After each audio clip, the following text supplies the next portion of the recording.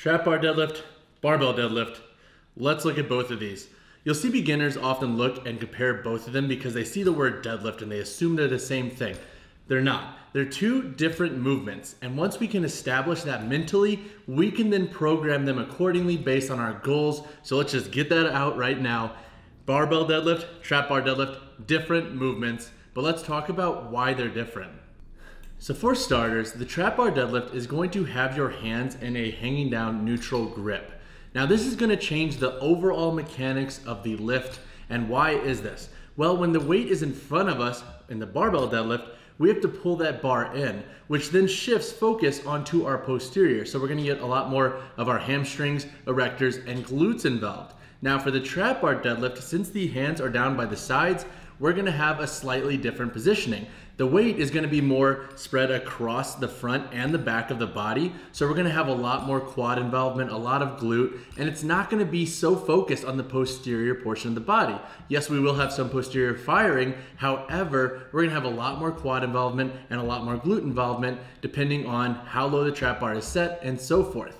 Because if we look at how these two movements are positioned and how the trap bar deadlift is actually set up, usually you'll have a higher handle setup and a lower handle setup. Now, when we look at these two positionings, you'll see that knee flexion is a little bit more prevalent in the trap bar deadlift. This would indicate that there's going to be a lot more leg involvement compared to the barbell deadlift where the hips are sitting a little bit higher. And this is a fundamental difference to get through your head. So barbell deadlift, a little bit more posterior muscle focused. Trap bar deadlift, anterior and posterior mix, but a little bit more heavier on the anterior side as we're gonna have a lot more quad involvement when we're driving through the ground and standing up the weight as the knee is gonna be flexed more. So when it comes to muscles worked with each of these exercises, it's gonna be slightly different, and that's based on how the bar is positioned. So with the trap bar deadlift, you're generally going to have a little bit more quad involvement. You're going to have the glutes involved. You're going to have the back and the upper back to stabilize the weight. And you're also going to have some hamstrings as there is some hinging portion of the movement pattern. Now with the barbell deadlift, you're going to have a lot more of a posterior focus. Since you're pulling that bar in and basically the hips are the prime movers, you're going to have hamstring, erector, glute involvement, upper back to stabilize and so forth, and lat involvement to pull that bar close. So when breaking down how to program these and how to look at their muscles, remember trap bar deadlift is going to be a little bit more evenly displaced, and that's because the hip and the knee are moving through greater ranges of motion. And then for the right side, so the barbell deadlift, it's going to be a little bit more posterior focused because the hips are higher and they are the prime movers in this exercise. So before we dive into some of the common questions that get asked about the trap bar deadlift and the barbell deadlift, let's talk about some of their major benefits. So let's start with the trap bar deadlift. So one of my favorite benefits with this movement is that you can teach both the squat and the hinge movement patterning with this versatile piece of equipment. Since it is easily adjustable and so forth, we can teach clients and ourselves different movement patterns based on the adaptations we want. The second benefit that I love the trap bar deadlift for is that it can be a little bit useful for training both legs and back and glutes and so forth. And that really comes down to the versatility of it. You can adjust the height of how you're pulling it. You can change it into more of an RDL movement pattern so you can really hinge with the trap bar and so forth. Or you can perform just the traditional trap bar where it's more of a squat slash hinge movement pattern where you're gonna be targeting a lot of quad, glute, and upper back and so forth. The third benefit I like with the trap bar deadlift is that generally speaking, it is phenomenal for every level of athlete. It can be great for beginners to teach them, but it could also be great for elite athletes who need a nice versatile piece of equipment that they can load a little bit heavily on and mitigate fatigue. Those are my favorite trap bar benefits. Now when it comes to the barbell deadlift, what are some of the benefits? Number one, it's phenomenal for building your posterior. There's no debating that. It is one of the better exercises for true posterior growth. Now you can obviously get posterior growth with the trap bar deadlift, but if we're trying to really hyper focus on just the posterior, barbell deadlift is awesome. Second benefit that comes along with the barbell deadlift is that if you compete in strength sports, you need that sucker. It is one of the few movements that you need to practice regularly and often to improve in your sport, and that's because of the specificity of the ask of the sport and what the deadlift is going to do. The third benefit that comes along with the barbell deadlift is that it's just freaking awesome to do. There are a few things as mentally rewarding in the gym as picking up dead weight from the ground and hoisting it up. Now obviously that's some of my ego speaking, but it is one of those movements that I think provides us with a really great mental feeling when we accomplish them and do them afterwards, as long as we're obviously doing them within our means and well, But those are my 3 benefits with each. There are a ton of benefits that come along with both of these movements, but I'm not trying to keep you forever watching this video. So those are my favorite 3. Let's dive into some common questions. Heyo, if you haven't already, drop this video a like, drop the channel, subscribe. I sincerely appreciate it. Now let's get back to the content. So once we establish that these are 2 different movements and we understand the different musculature that will be worked with each, now we can run down a list of questions that a lot of folks have. So let's go through some common questions to make it a little bit easier for you and a little bit easier to digest.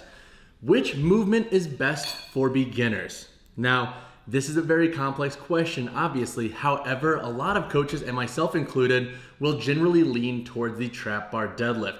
It's a little bit less stressful when it comes to the overall demands, especially from the posterior side of the body. And if you are trying to teach somebody how to hinge, you can do that with a trap bar deadlift in a manner that is going to displace weight a little bit more evenly and be a little bit more feasible to digest. Plus, you can adjust the handles so you can limit the range of motion that you have to lift the weight with. So it's just a little bit easier for beginners. Now, that isn't to say beginners cannot barbell deadlift. However, if we're looking at the feasibility of teaching one movement over the other, the trap bar deadlift is generally going to take the edge there.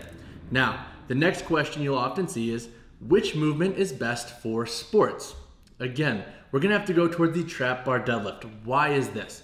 Well, if we look at how we move during different athletic endeavors, so when we're jumping, we're sprinting and so forth, it's a lot of forward movement, correct? So we have a lot of quad involvement, a lot of hip extension. The trap bar deadlift is going to involve both of those to a pretty large degree, and it's really easy to adjust the handles. And again, it's not going to load the posterior and the back so heavily.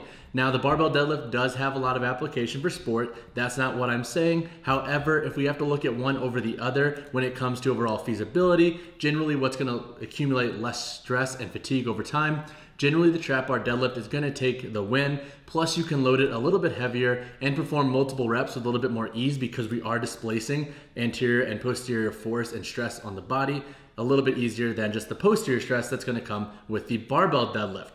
A third common question that we see with these movements is, which is safer? Let's stop right there. No movement is inherently dangerous. What's dangerous is when we overload movements and we have poor mechanics and we don't check in with ourselves when it comes to our form. So before we even say, oh, the barbell deadlift is way more dangerous than trap bar deadlift, no. What's most dangerous is our lack of knowledge and just overzealous attitude when it comes to loading and so forth. Both of these movements are generally safe to do. I would recommend, if you are newer, to hire a coach, to watch videos, to watch yourself in your own form analysis and video yourself and really dial in your form to progressively overload in a strategic means based on your abilities. Fourth question, which is best for building a strong back? Great question. So generally speaking, the barbell deadlift will take the edge here. It is a little bit more posterior focused once again. And since we have to pull that bar into the body, we're gonna have a little bit more lat engagement and upper back engagement versus the trap bar deadlift. Now the trap bar deadlift is phenomenal for building the back too. However, if we're trying to isolate and just say, okay, which is gonna be best for back growth, generally the barbell deadlift will take the edge there. Another question we'll commonly see is, which is best for leg growth? Trap bar deadlift. So when we look at the different handle settings and we set that handle setting lower, we'll mimic a true squatting movement. So we're gonna have almost like a 90-degree knee flexion, sometimes deeper, sometimes a little bit higher based on how tall you are. However, that's gonna open up the availability to involve a lot more quad when driving through that ground in the initial lifting portion when you're breaking the floor. So if you're trying to build stronger legs with one of these movements, generally the trap bar deadlift will be the move, and that's gonna be usually with a lower bar setting. You can use a higher bar setting, but you're not gonna get the full range of motion that you're probably looking for. Another great question that you'll see is, which movement can I perform the most regularly? So can I deadlift more than once a week? Can I trap bar deadlift more than once a week? Yeah, you can use both more than once a week. It really just comes down to how you're doing your volume and intensity when you're programming each. Now, generally speaking, the trap bar deadlift will be a little bit easier to program more frequently. And again, that just has to do with how it displaces the force across the body and the feasibility of actually performing it. The barbell deadlift can be a little bit more demanding when it comes to how much it takes out of you if you are loading a little bit heavier, but you can program both multiple times a week. It really comes down to how you're using your intensity, volume, and so forth. If you want to learn a little bit more about these variables, I do offer a course on this and we talk about it in one of our weekly lessons. That's down there, down below. That is Physique Lab. Check it out if you want, and you can learn more about this topic in week. Another common question you'll see about these exercises is, which is best for developing power? I think it's important that we establish how we're going to define power and the adaptation we're trying to do. So for a power lifter, for example, and we're trying to improve our power in our deadlift, then being specific with our movement is obviously the ideal case here. So using the deadlift, if you compete with the deadlift. Now for athletes, for example, who want to improve power, I would lean towards the trap bar deadlift. Generally speaking, we're going to have similar hip moment patterns with the trap bar and the barbell deadlift. However, we're gonna have a higher knee moment pattern. So we're gonna be able to create a little bit more force with the knee joint because it's gonna be moving to a greater range of motion and stimulating more quad growth. So when it comes to just overall power, the trap bar deadlift is generally gonna be more feasible for the athletic endeavor that wants to improve their running, jumping, and so forth, and being a little bit more strong on their feet. Hopefully this video helped answer some of your questions about the trap bar deadlift and the barbell deadlift. Look, they're two different movements and we need to think of them as two different movements. This will then help us pick out better variations, better exercise selection, and we get strategically programming better for ourselves. If you learned anything from this video or if you liked it, drop it a like, drop the channel, subscribe, and if you have any thoughts on this topic and I missed anything, leave me a comment down below. Would love to have an open conversation with you.